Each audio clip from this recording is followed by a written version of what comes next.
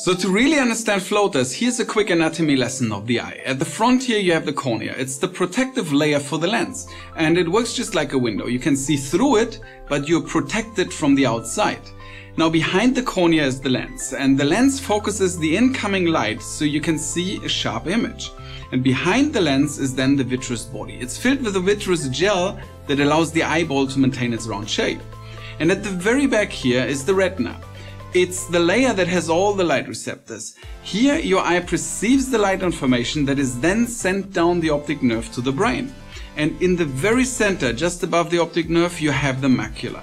It's the area with the most light receptors that allows you to see a sharp and clear image in your central vision. So when light falls into your eye, your lens focuses the rays onto the retina. And floaters happen here in the vitreous body, just behind the lens. There are three basic types of floaters, so let's cover them one by one. The first type of floater is rare and is an emergency, so you'll need urgent medical attention if that happens to you. When there's a hemorrhage on your eyeball, blood streams into the vitreous gel. You'll see a stream of floaters going up or down, or it appears like a spider web rapidly all over your whole vision out of nowhere. If that happens to you, see a doctor immediately. But that's less than 1% of all floater patients. Now the other two types of floaters are considered harmless and normal, but that's not quite accurate. The second type of floaters is a little bit of a shadow. The shadow appears because of a protein in the vitreous gel clumping together, or a cell that is floating in the vitreous gel. So as the light travels from your lens to your retina, that cell or protein clump throws a shadow. And it has to be pretty close to the retina and in the line of your sight for you to notice it, otherwise you just won't see it.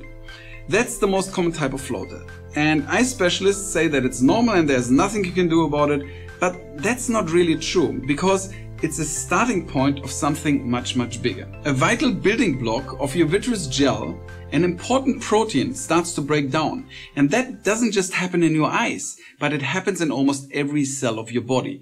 You either see clumps of protein sticking together, or you see the cells of the debris of the protein molecules that are falling apart.